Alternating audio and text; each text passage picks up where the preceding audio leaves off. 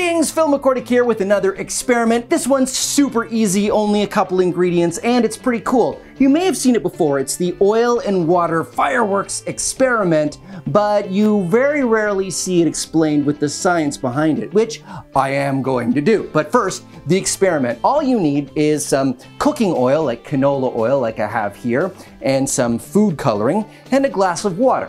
So what you do is you pour the oil into, I guess you need 2 glasses because you need this glass first. So there we go, just some oil in there, very nice. And then you add some food coloring to it. When you do, you'll notice the food coloring turns into little spheres. It's not mixing with the oil. And after a second or two, you'll notice something else. The drops fall to the bottom of the oil. Why does it do that? Well, we'll get to the science in a minute. Then, if you want, you can mix it up. I'm totally gonna mix it up because I've got my paint mixing attachment for my drill. Okay, wait, maybe if I, wait, I got it.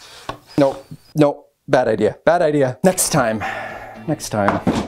Right, so mix it up. When you mix it up, the food coloring and the oil still don't mix, just the food coloring spheres turn into, well, lots and lots of smaller spheres, and it looks pretty cool. So then, you guessed it, you take this and you dump it into that. Except, it's not really maxed out enough, so we'll just do that. Yeah, okay, so that's really not maxed out enough. Hold on. Yeah, okay, so you dump the oil and the food coloring.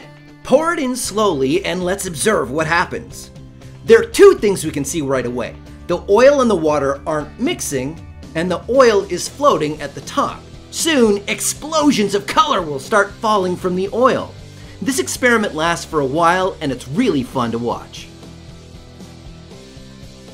There you go, pretty cool experiment, fun to look at, easy to do, and the science is pretty cool as well. So, the questions are, why does the food coloring sink to the bottom of the oil? Why doesn't the food coloring in the oil mix? Why doesn't the water in the oil mix? Why does the oil stay on top of the water? Why does it take some time for the food coloring to fall through the oil? And why does it go when it does? I'm going to answer all of those questions, starting with the best one. Why does the food coloring go like a firework when it touches the water? Well, the answer to that is because the food coloring and the water are both water. Basically, food coloring is just water with some pigment in it, so it is water-based. So what's going on here, the dye drops are dissolving in the water, and in fact looks quite a bit like it does when you just drop a single drop into the water. So the food coloring and the water are both essentially water. And that helps us answer a few other questions, like why doesn't the food coloring in the oil mix, and why doesn't the water in the oil mix? Because they're both water. And water and oil don't mix. In fact, they're famous for not mixing. In fact, there's a video down below called The Physics of Water, which is really awesome, you should check it out, that explains a lot of the stuff behind why water works the way it does. One of the things that's explained in that video is that water is magnets and it sticks to almost everything. Well, almost everything does not include oil.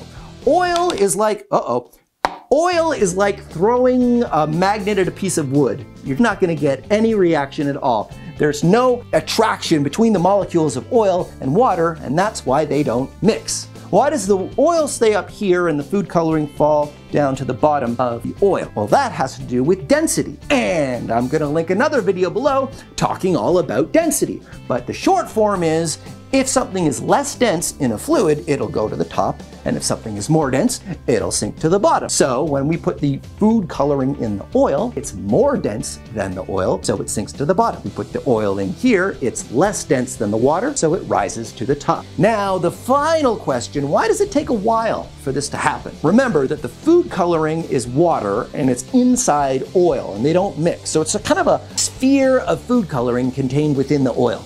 Because it's more dense than the oil, it will sink to the bottom, but it doesn't go through. And that's because of surface tension.